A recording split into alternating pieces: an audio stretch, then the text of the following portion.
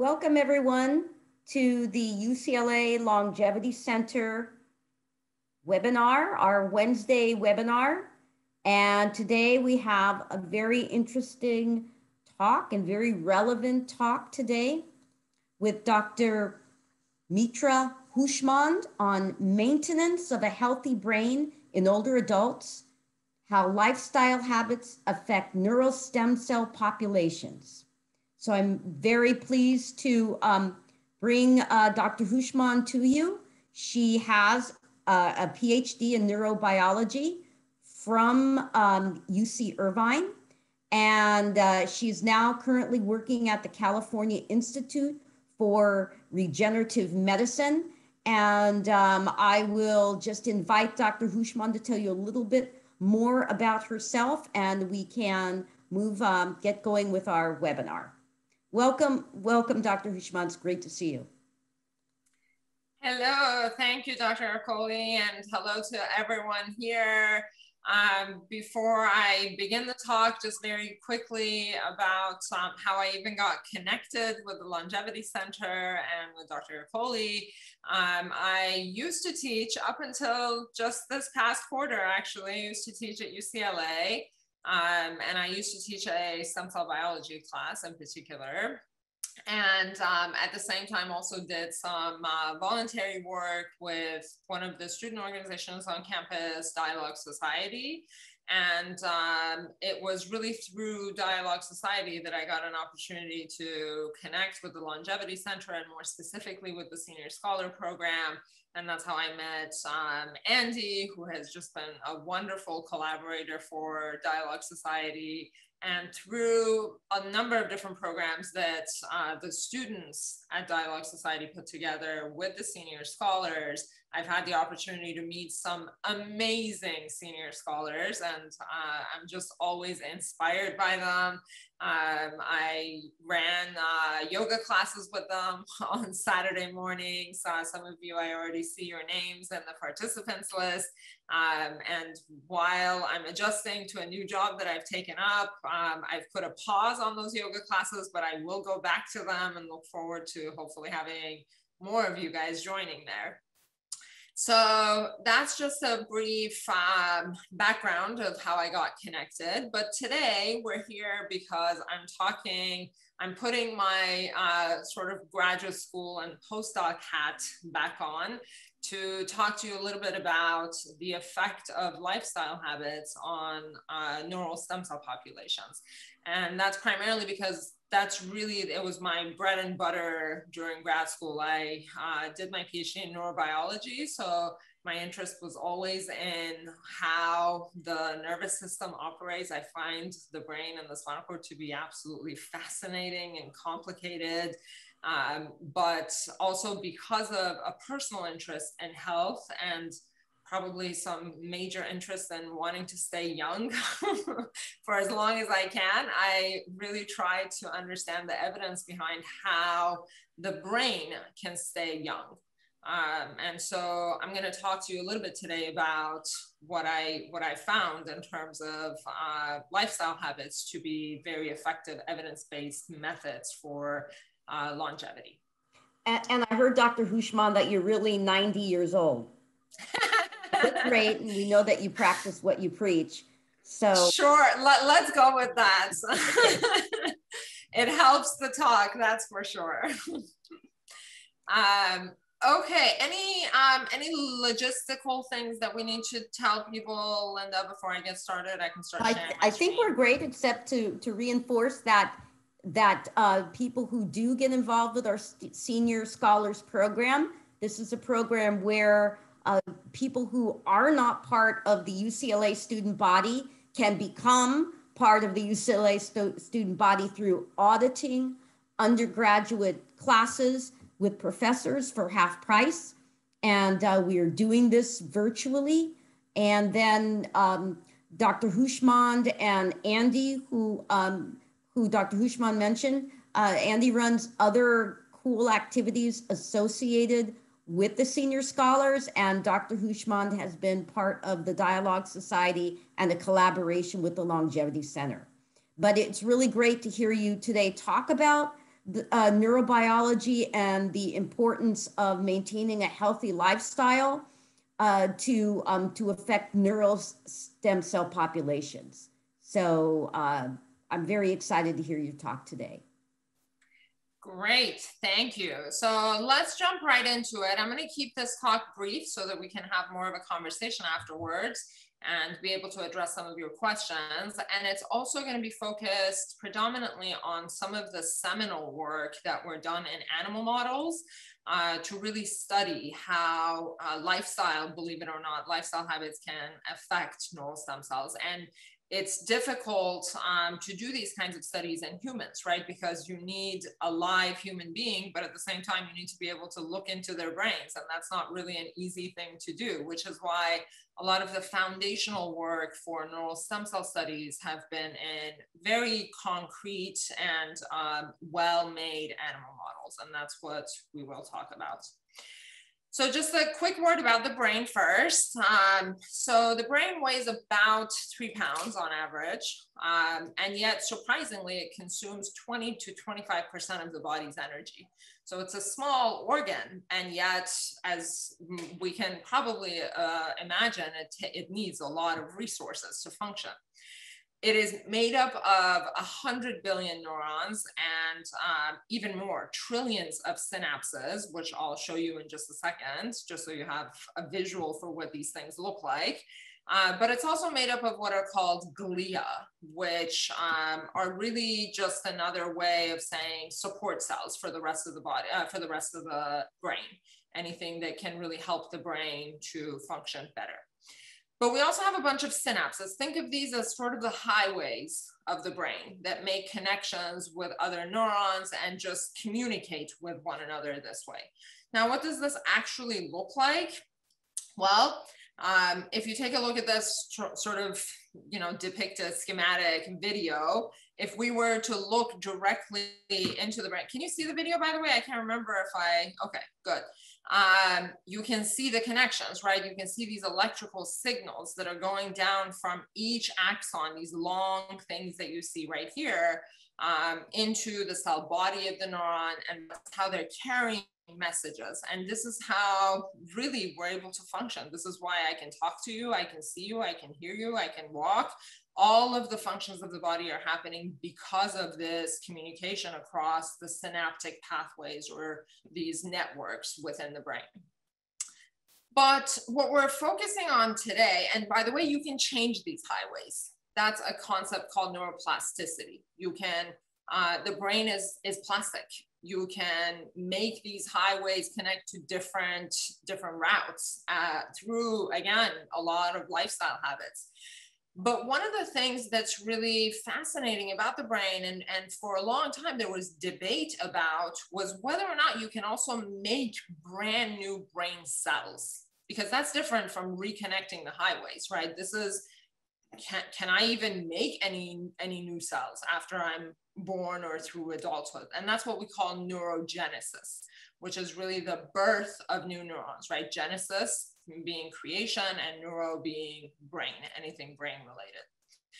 What's interesting is that the dogma for a very long time, for almost a century, was that after birth, the mammalian brain contains a finite number of neurons, and these neurons cannot replicate and they can't regenerate themselves if they're damaged. And this really came from some of the foundational work done by a scientist known as Santiago Ramon y Cajal, who believed in 1928, believed in this concept so much. And of course, he was a scientist, right? He was looking at brain images. And at that time, there were no microscopes or fancy cameras to take pictures of things. So he would hand draw a lot of what he would observe about the brain after damage. And he found no brain cells able to regenerate. And so with full conviction and belief in this dogma, he put this on his tombstone and said, in adult centers, the nerve paths are something fixed, ended, immutable. Everything may die, nothing may be regenerated. Quite a statement to make on your tombstone. But what's interesting and in some ways scary, if you think about it, is if this were true, what would be the effect of a lot of things that we do to ourselves in terms of our lifestyle habits that could cause the death of our neurons, including, for instance, alcohol. And that's one area where there has been a lot of studies where we know, for instance, if you look at the brains of control patients or control subjects, healthy subjects, and compare those to the brains of alcoholics, people who consume a lot of alcohol, you see a significant difference in terms of cell death. So what you're looking at here is a marker for cell death. And that's an indication to us that with increased exposure to alcohol, we're losing brain cells. And if Ramon y Cajal was right, and we were never going to gain those brain cells back, we would be in a lot of trouble, because over time, our brain is essentially degenerating, and obviously at a faster pace if we're consuming too much alcohol. Now, hopefully none of us fall into this category, but for sure, all of us have experienced stress. And one of the other categories that we know for a fact has an effect on what we call neural stem cells, which I'll tell you a little bit more about in a second, is actually stress. And these studies have been done on animals, on rat pups, who get very stressed out if you expose them to an unfamiliar odor. You can do that by, for instance, taking the pup and moving it away from his or her mom and putting them in a different cage, which is very stressful for them in terms of odor, or just exposure to an odor they're not familiar with. So one of the studies that I'm going to show you today has been done using fox urine. Interesting that they picked that, but they put fox urine in the cage of these rat pups. And this unfamiliar odor was one of the reasons why these animals were stressed out. And what you see when you compare, again, in this case, we're looking at cell division.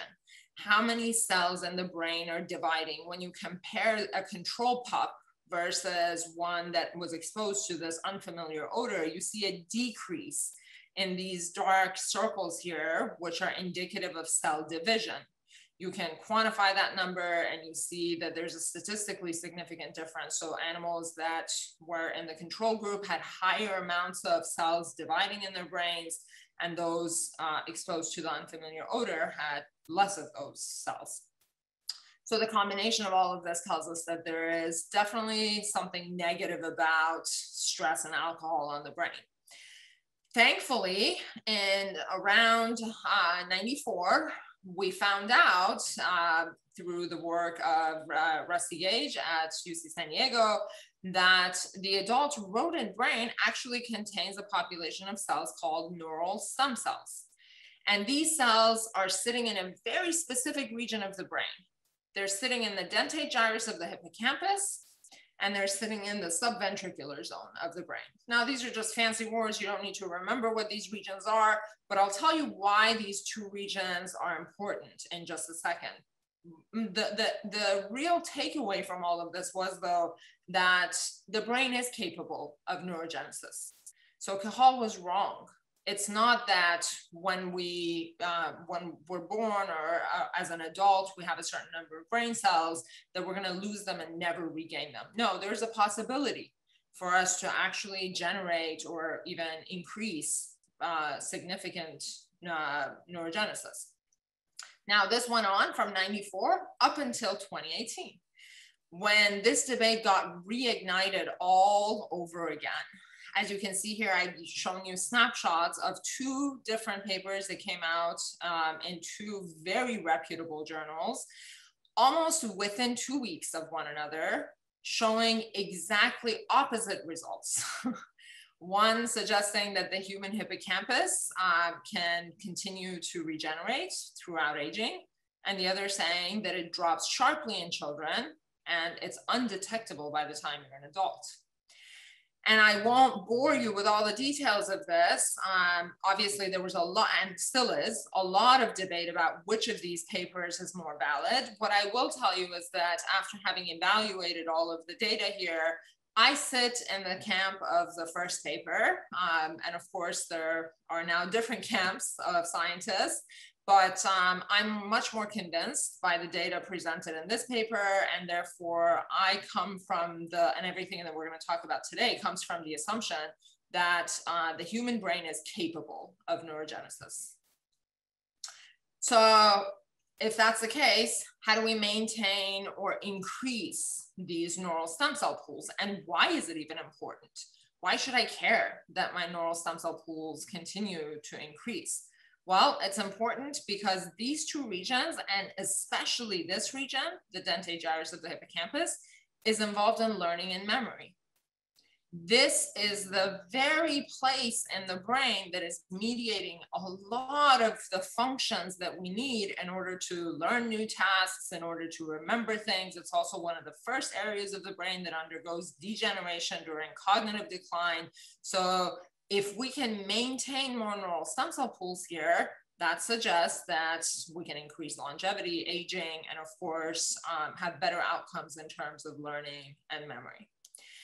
And my contention to you today, and I'm just going to focus on one of them, but hopefully we'll talk about others as we converse, is that exercise is one of the most powerful weapons that we have for both protecting our existing neural stem cells and for regenerating the brain, even more so than we have. I'm going to share two papers with you that have shown this in animal models. One of them, which is a very important one, this is sort of the beginning of the exercise and neurogenesis field in '99. And what this study did was it took two different sets of animals, one that had access to a running wheel, kind of like a hamster wheel in the cage, and the other was the normal cage.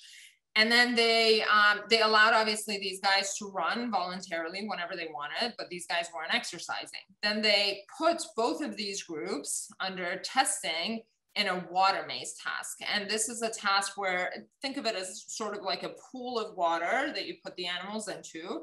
There is a hidden platform in this water maze. And, you know, mice, rats, they don't really like water. So when you put them in, they're going to swim around until they find that platform and they sit on it. That's where they're happy. So you put the animal in the water, it swims around the first time until it finds the platform. If it has learned where the platform is, the next time that you put the animal in the same spot, it should go directly to the platform. Right? It should learn over time. It should get better and better. So you shouldn't see all these winding paths before the animal lands on the platform. And then, of course, you can do other physiological and histological analyses. We won't get into those today. But this study wanted to look at whether or not running will increase neurogenesis or neuroprotection, which is maintaining whatever neurons we have in the brain.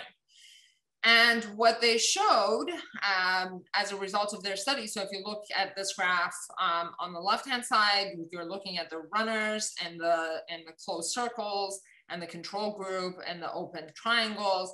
And what you can see is that the runners very quickly after 6 days, actually much more quickly than that, within about 2 days of training, on the third day, they are finding the platform much more quickly. They're not swimming. This is the distance of swimming, right, on the y-axis. They're not swimming all over the place before they find the platform. But the control group are actually, it's taking them longer. And even by the 6-day time point, there's a difference in terms of how long it takes for the runners versus the control group to find the hidden platform. And this corroborates the data up here by showing you how long it takes them. This is the path it takes the animals, and this is how long it takes them. And again, it takes the runners much less time to find the platform. You can also look at this a different way by looking at the time spent in the quadrant with the platform. This is the quadrant with the platform. And you can see that the runners, again, are spending the most amount of time in the quadrant with the platform, suggesting that they found it faster and they were able to sit on top of it. Now, this was great. This suggested running has an effect on neural stem cells, but it was just the memory component. What about the actual brain? Well, the scientists took out the brains of these animals after the study was over, and they looked specifically at the number of cells that are dividing in the brain. These represent the neural stem cell population. So you're looking here at the red dots. And as you can see, the red dots for the runner group are much higher than those in the control group. There's only a few here. suggesting that running also increases the number of neural stem cells in the brain. So it's not just, we're not just using memory as a surrogate. Now, this study got extended at the next level to now look at a number of different things. So in the second iteration, the scientists took a control group who were sedentary. That's sort of like what they look like here in panel C. And then you had, don't worry about the learners for now, but you had a different group. You had a group of swimmers. They asked, what if, is it a running specific effect? Do you have to run to have this neural stem cell population? Or can you swim? And the swimmers were forced to exercise. There was the running wheel group again, just like before, but they also added another group that was exposed to an enriched environment. And that looked something like this. They had all sorts of toys and tubes and things that they could walk through and be engaged with. And the study lasted for 12 days long, and the results were fascinating. So what they found is that, first of all, to orient you, on the y-axis, we're looking at the number of dividing cells in the brain. What they found is that one day after the last session, so think of it as like the 13th day of the study itself was 12 days, the runners had the most amount of dividing cells in their brains, more so than any other group, right? So this would suggest to us that there's something really amazing about running, even more so than swimming, that is causing these cells to divide. But what was really fascinating was that if you waited 4 weeks later and took a look at the brains then, you would find very comparable effects with runners and those in the enriched environment. So those are the guys with all the toys and tubes and things. Still not with the swimmers, just the runners and the enriched environment. And this is a prolonged effect, right? So running may have a really rampant effect immediately after exercise on neural stem cell populations, but certainly by a more, beyond that transient threshold, 4 weeks later, both running and the enriched environment are having an effect on neural stem cells. I'm going to leave it here because I'm sure we'll talk about a lot of this in just a second. I just want to conclude. So I just showed you evidence for running, and maybe in a biased manner, I focus just on running, having an effect on neural stem cell populations, but suffice it to say, there are tons of literature and tons of studies that are showing potentially other lifestyle factors that could affect neural stem cell populations. These include stress reduction. So this, among some of those factors are mindfulness and breathing exercises, dietary habits, and some of the key components that have been studied both in humans and animal models are caloric restriction, intermittent fasting, which I'm sure we can tackle if you haven't heard of, and the Mediterranean diet that most have probably heard of. Physical activity to be differed from exercise, by the way. So again, really interesting conversation there, and intellectual stimulation. So these are some other factors, and I'm sure there are many more. We just don't have time to go through them all, but these are some of the factors that I just wanted to leave you with. And with that, I will end my talk here so that we can actually talk and answer some questions. Wow, well, thank you for that, Dr. Hooshmand. I have like so many questions, but we want to leave some time for the audience too. But I do have a question about that last study where it was the swimming versus the running. Mm-hmm. Why do you think that they didn't find a difference between those two conditions? Yeah, so I can tell you the first time I saw that data, I was actually not only surprised, but in some ways disappointed because I was really hoping, I actually used to be a swimmer myself, and I was hoping that swimming would have very similar, it shouldn't matter what kind of exercise you do. So what's very interesting about that study, and I don't know if everyone was able to pick up, because obviously I went very fast, but remember, the runners were being asked to run on a voluntary basis, right? Right. They had access to the running wheel. They could run whenever they wanted, jump on it and run. The swimmers were forced to swim. And I also mentioned that rodents don't like water. So water for them is actually stressful. And so the hypothesis, the working hypothesis here is that swimmers, in this case, for rodent models, swimmers are too stressed out. And this really suggests, it highlights a really, really important point that I'm glad you brought up, that the effect of stress could counteract the positive effects of exercise, right? If you're under too much stress, the negative effects you could have from that would not even be able to compete with the positive effects of exercising on the brain, which is fascinating. And it really suggests how important it is to mitigate stress. Right. It also makes me think about depression, because, you know, in some of those studies where they would do learned helplessness studies, if I'm remembering correctly, going back to like my early psych training, didn't they have rodents swim until they kind of like gave up because they couldn't find the platform, and they would use that as a model of depression in rodents? Yes, absolutely. And that's still, I mean, you can very commonly see that if you put these animals in water long enough. I don't even know if animal protocols allow for things like that anymore, but yeah, if you put that's them true. in water Back long in the enough, day, right? Yeah, exactly. They do lose hope, and that's that again, it highlights the important role of stress. Yeah, so that's stress. Extremely, I mean, that's revealing just in and of itself in that one study.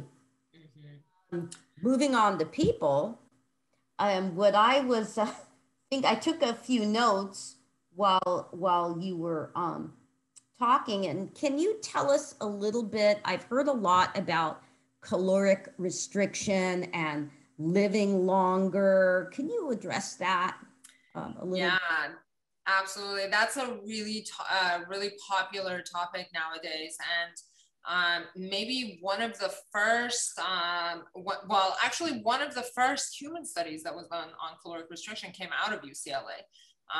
From one of the UCLA scientists who, it was just him and a couple of his graduate students or postdocs who went into a 2-year quarantine essentially to do a very strict caloric restriction regimen, and showed that by the time they came out of this quarantine, they had significantly diminished levels of what we call pro-inflammatory molecules in their bodies, which really just meant that inflammation was reduced as a result of their caloric restriction.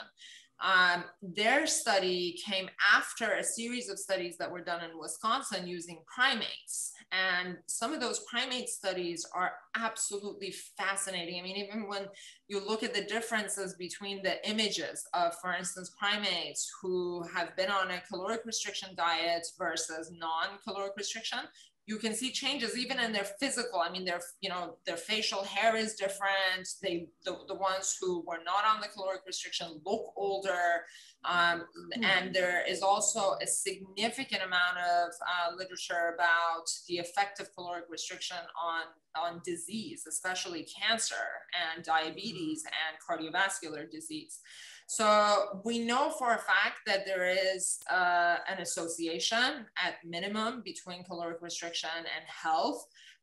What's interesting about the connection between caloric restriction and the brain is that the mechanism is most likely very similar to what I described the UCLA scientist as. It's a reduction in inflammation.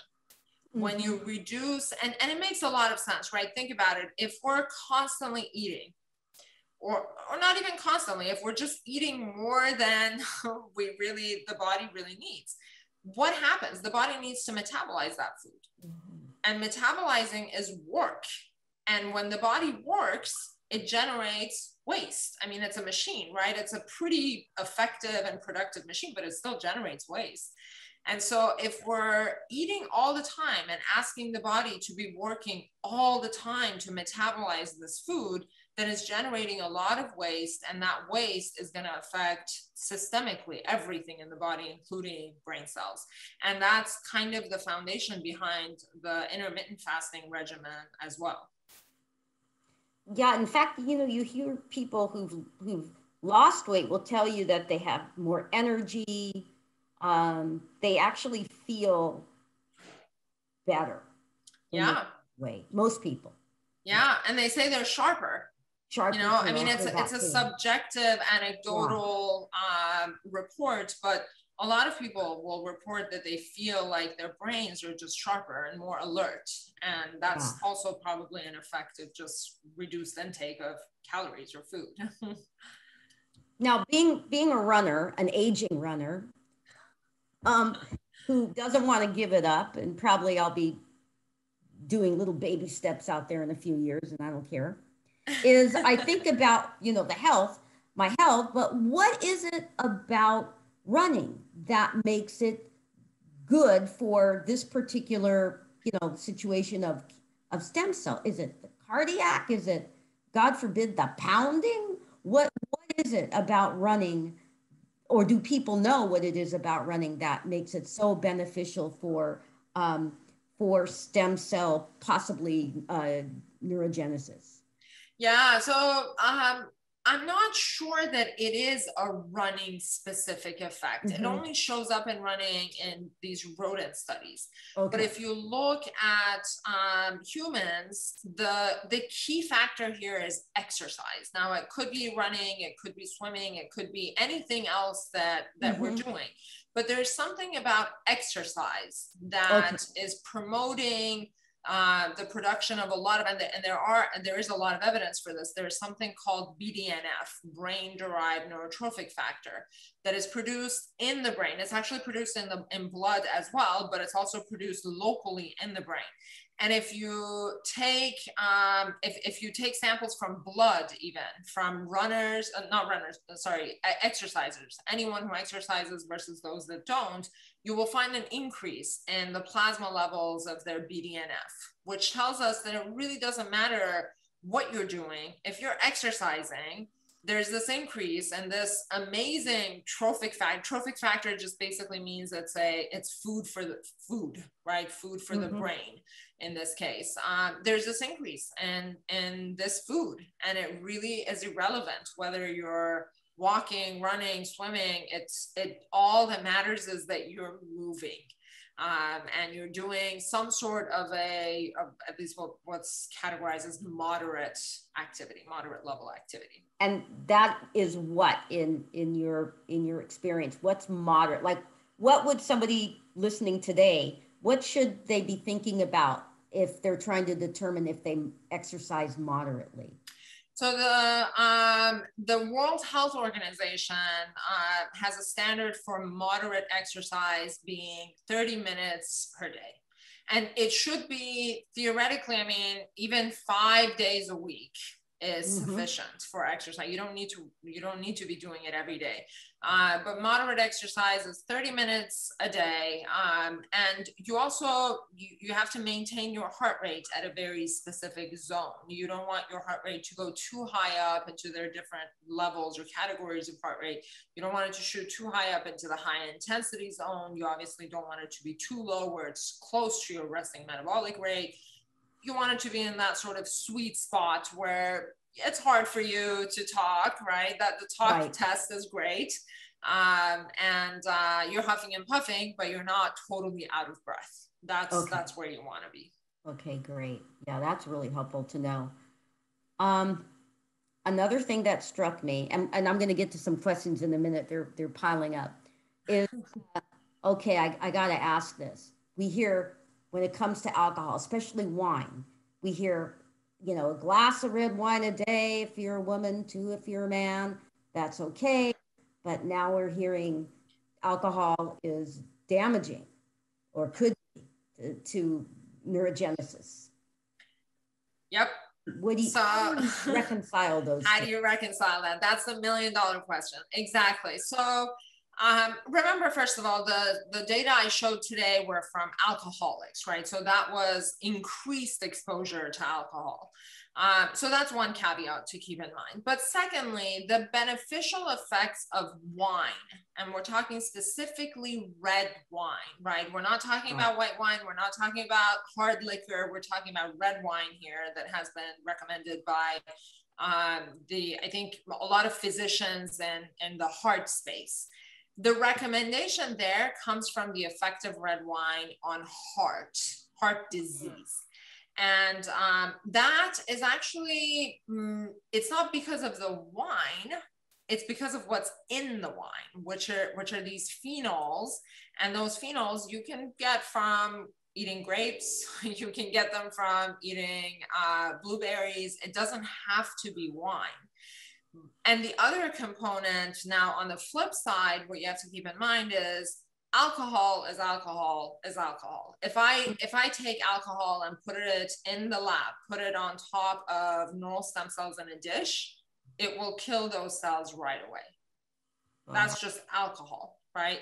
So the effect of that alcohol on my brain cells remains. Those brain cells are going to be affected by alcohol exposure, but you will get the positive benefits of phenols for the heart when you're talking about red wine specifically. So the way I personally reconcile this, although I don't drink at all, so for me, this isn't really something I think about all the time, but I know a lot of people do. They enjoy their glass of wine at night. And I think the way you should reconcile it for yourself is limit and minimizing the amount of alcohol intake. And there's lots of studies. There was a study done by Claudia Kawas at UCI, the 90 plus study. And I think she actually just recently finished her 100 plus study that has also suggested that minimizing intake, there have been correlations about minimizing alcohol intake on longevity. The populations who are drinking less than those who are, drinking on a regular basis live longer.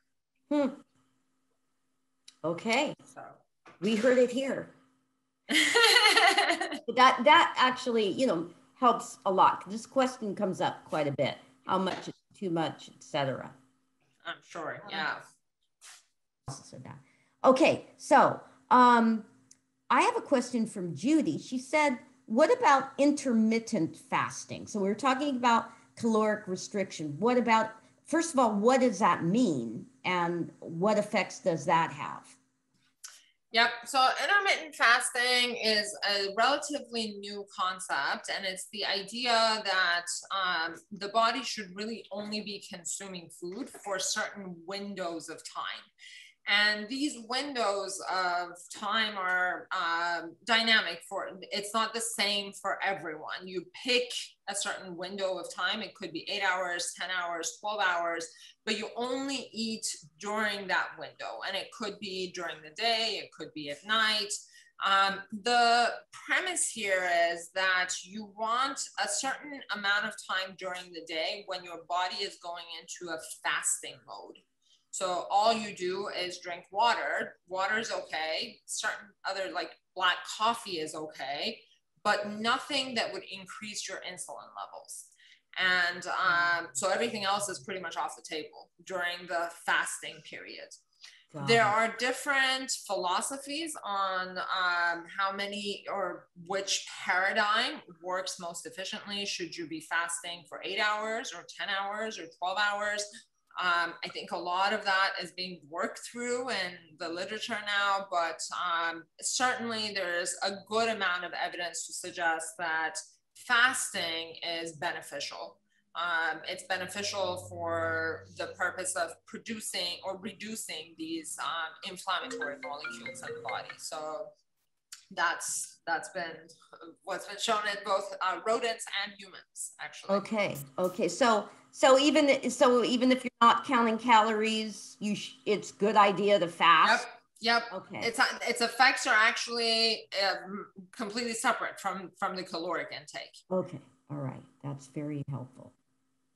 Aviva asked about we were talking about exercise in general is good, but she's asking if there are other kinds of exercise specifically, and does it matter if it's cardio versus, suppose you do weight training, but you get your weight up, for example.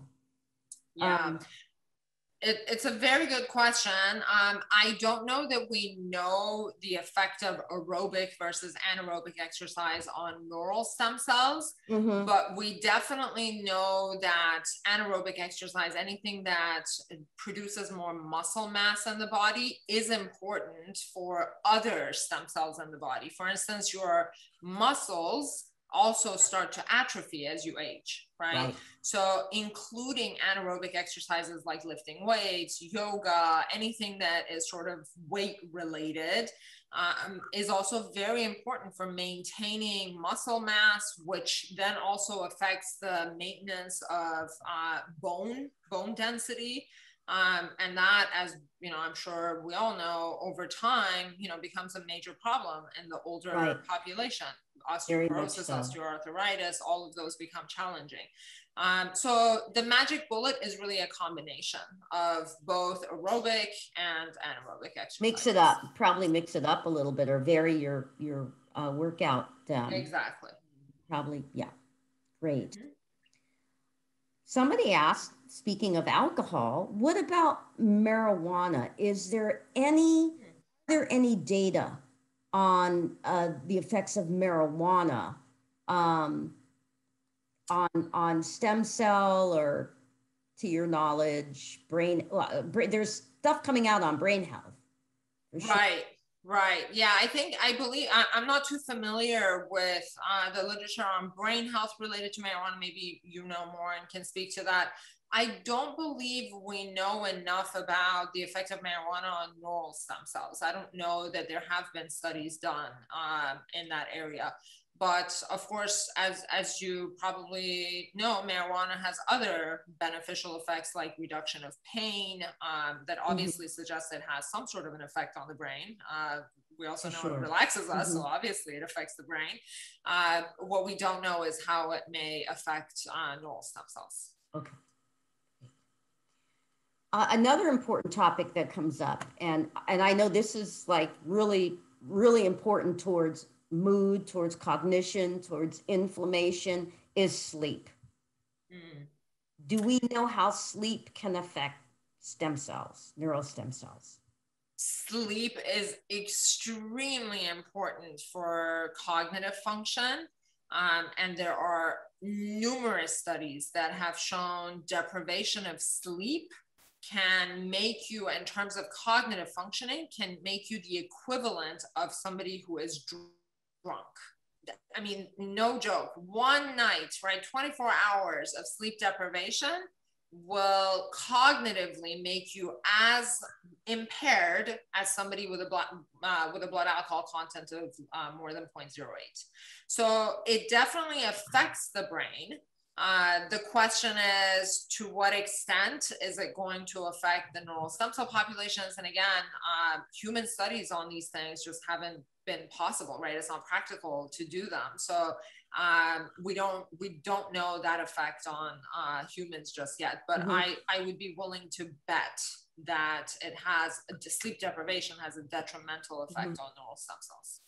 Is there any way to image stem cells, or can you do any kind of staining at autopsy for stem cells in humans? You can't look at individual cells in humans, but what you can do as a surrogate, which is where I'm getting a lot of my sort of hypotheses about these things, is MRI scans. So for instance, the mindfulness that I described earlier about the effect of mindfulness on neural stem cells wasn't a study that was done on humans looking at their neural stem cell populations, but it was a study done on humans looking at MRI scans of their hippocampus and the thickness of the hippocampus. And what they showed was that after an MBSR program, a mindfulness-based stress reduction program, you get individuals who have thicker hippocampus than those who were in the control group and did not do any sort of meditation. an increase in thickness of the hippocampus is suggestive of cells that have regenerated, right? We can't find those individual cells, but indirectly we can say that there are more of them now. I see. Okay. Now, how does that relate to brain plasticity? Plasticity is different, and that you can look at by changes in the function of the brain, and how those can be done in fMRI scans and some CT scans to look at how the connections between the different parts of the brain are being conducted, which is different from looking at the thickness of the brain. So is stem cell, is neurogenesis, stem cell and neurogenesis, are they related to neuroplasticity? Yeah. Not directly, because neurogenesis is the birth of these new neurons. Right. And neuroplasticity is the rewiring of existing neurons. Now, of course, when a neuron is born, at some point, it's going to have to make connections. So it's going to make those. And that once that connection is made, those connections could be rerouted again. So eventually down the line, a brand new cell could go through neuroplasticity. But the two concepts you have to think of them sort of separately. Okay. Yeah. All right. That makes sense. We're getting a lot of really interesting questions about neuroplasticity, et cetera. So I'm trying to address some. Here's another great question. What specifically is it about stem cells that are affected by exercise? Like, are more created? Does it increase their functioning, their efficacy of functioning? How does that work, or do we know how that works? We have some ideas. One of those, like I said earlier, is the production of this food or trophic factor that I mentioned, brain-derived neurotrophic factor, that as a result of exercise is produced locally in the brain. And when you make more of this brain-derived neurotrophic factor, you're providing more food to the brain cells, and therefore those cells are able to divide more. We also know that another potential mechanism is blood flow. Exercise increases blood flow, right? Because you're moving, so there's more blood circulating, and part of that blood is obviously going to the brain. And what does blood have in it? It has nutrients and it has oxygen. So when you deliver more of that to the brain, it causes your brain cells to regenerate even further. We also know that exercise reduces inflammation, like I said. So by reducing inflammation, it's giving an opportunity to those cells to be able to do their job better, to, first of all, not die, and secondly, to be able to use the resources that they have to continue regenerating. So lots of different working hypotheses, but these are some of the more fundamental ones that have been shown. We don't have a lot of time left, but I would like to address something that's really near and dear to the Longevity Center's heart, and a lot of people's hearts and minds, is neurodegenerative diseases and Alzheimer's disease, Parkinson's, ALS, multiple sclerosis. And how can stem cells be used, or is there any research on the horizon, any findings that could possibly inform treatment for people with neurodegenerative diseases? Yeah, so this is what I love talking about, because what I did at UCLA and what I'm still continuing to do is educating people about the potential impact of stem cell research and how important it is to continue investing in our science of regenerative medicine. I think we can address your question in two ways. One is what we can do to reduce degeneration in some cases where we can, right? Because not everything is in our control. Some things we're genetically predisposed to, or maybe genetically predisposed to getting, like Parkinson's could be very much related to genetics, although there could be other environmental factors related to it. But at least for the parts that are within our control, we can really try to adopt a lot of these lifestyle factors that we just talked about. So that's the part to try to prevent or delay the onset of neurodegeneration. But the other side of this coin is, now what if somebody is suffering from a neurodegenerative disease, and are there ways in which stem cells can help them? And there are a lot of people studying this. There are many labs who are transplanting stem cell populations, either directly into the brain or through injections through the vein, or all sorts of other methods by which they are hypothesizing that the new stem cell population that you deliver to the patient is going to replace the dead cells, the lost cells. So if, for instance, you're suffering from Parkinson's disease and you've lost your dopaminergic neurons, is there a way that you can deliver dopaminergic stem cells to the brain of the Parkinsonian patients and have those be the replacement for the lost cells? And can the new dopaminergic neurons now, produce more dopamine and therefore show a recognizable effect? And there are clinical trials of this right now ongoing in Canada and US. So are those stem cells engineered to be prone to turn into dopaminergic neurons, or how does that work? Some people can engineer them, but there are others, like the one that I'm thinking of in particular is a clinical trial that's taking skin cells. Like I can literally do a skin biopsy and give you some skin cells, and you could take those skin cells, reprogram them, basically erase their memory about the fact that they were skin, and make them into dopaminergic neurons. So you first actually have to turn them back all the way to the level of a stem cell. That's getting technical, but then eventually make them into dopaminergic neurons. And now you can take those dopaminergic neurons and put those into my own brain. If I have Parkinson's disease, you can put those back into my own brain. And the benefit of that is that they're still my cells, right? My genetic markers. So the odds of rejection are much lower, and you put those back and you hope that those cells can replace the dying cells. Do you know if they're doing any of this kind of work for Alzheimer's disease? They are. Yes, absolutely. There are tons of studies that are in the works for Alzheimer's using a variety of different cell types. I can't think of a clinical trial being in humans off the top of my head right now for Alzheimer's disease, but for sure there are works in animal models that are testing and getting prepared for clinical trials. Yeah.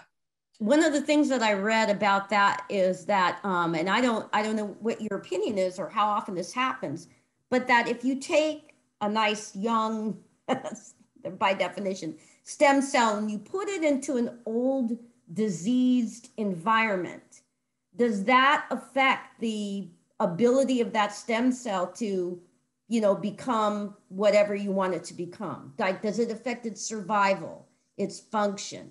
Because that I read in the literature has been a kind of an obstacle or a concern in some studies, animal studies. Yeah. So there were at some point there were some concerns about that. The thing is, I find even more fascinating than this is in the early 2000s there was a group from Berkeley and later on UCSF who were doing these experiments called parabiosis. I don't know if you've heard of them, where they take two animals, a young one and an old one, and they essentially join these animals through their bloods, right? So now the blood of the young animal is going into the blood of the old animal is going into the young. And what they found was that the young blood was causing the old animals to perform better on learning and memory tasks. It was increasing longevity, increasing lifespan. I mean, there was definitely something in the young blood that was very special. And it suggested that there is there are mechanisms that are happening in blood, at least, that are detrimental as we get older and we age. A lot of these studies are still being unpacked by scientists to figure out what is it in blood that causes this. But certainly there does seem to be an effect of young versus, old blood. That's incredible. It's very sci-fi. It is. I saw that scenario in a Vincent Price movie once. But it's amazing the things that that you can learn from actually performing these types of experiments, and there is a big jump from animals to human, but it really does give us hope that there are treatments on the horizon and I know you did your work in spinal cord injury, so it's much more than just neurodegenerative diseases. I think even diabetes is another area of great research with cells. So it's fascinating, and I'm sure there'll be more on the horizon. Absolutely. It's 5:02, and I cannot thank you enough for being here today, Dr. Hooshmand. We could talk another hour minimum. I'm sure we could. No wine, though. No wine. But it's been fantastic, and I want to thank you for coming here today, and thank you for being part of our volunteering your time and your wisdom and knowledge at the Longevity Center for the Senior Scholars Program, and which is a cognitive enrichment program along with our memory training. And that's what we're about here, is to really provide lifelong education, lifelong learning for older adults, and lifestyle, research updates, and really live better longer, which is our motto. And thank you for talking about that today. Really appreciate you having here. And thank you to Andy Talakowski, who reached out to you and did this relationship. Absolutely. It's a pleasure for me to be here. It's a pleasure always to see the senior scholars so interested. I always tell them every time I meet up with the senior scholars, I tell them that there's nothing better you can do for yourself than to exercise or to take these classes. I mean, this concept of UCLA allowing senior scholars to take classes and stay intellectually engaged is the equivalent of that enriched environment that we talked about.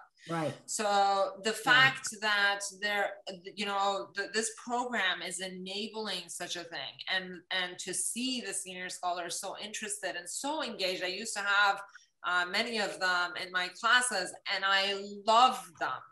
All of you who are listening, I mean, I think there is nothing better for a faculty member or a teacher of any kind than to have students who are fully engaged. And the senior scholars are truly engaged when they come into class. They ask the best questions, and they take notes aggressively. And as an instructor, there's nothing more rewarding than that. So it's amazing to be a part of the program, and I congratulate you and Andy for such an amazing work that you've done with this, and I hope that it continues to propagate for a very, very long time, because I have a tremendous amount of respect for it.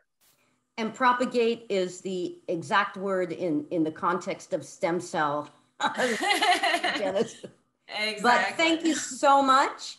And good luck in your stem cell endeavors, and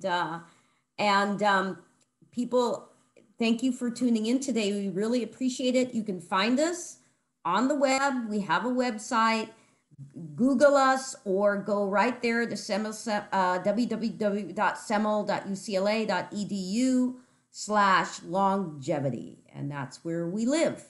So thank you, everybody, and have a great evening. And thank you again, Dr. Hooshmand. Have a great evening yourself. Thank you. Bye-bye. Take care. Bye-bye.